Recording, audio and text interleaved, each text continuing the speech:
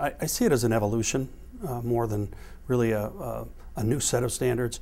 In Illinois, the things we have to remember as we begin to implement these standards, and I think it's probably the same in most states, is the fact that teachers have been through this before, and that their attitude going into it is possibly going to be, here we go again.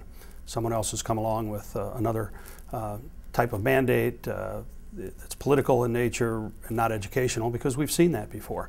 So we're going to have to make sure that as we educate teachers regarding what these standards are all about, that we provide them with the time and the support system that's necessary to really implement and learn the standards. I think that teachers are going to need, to make this a successful transition, information.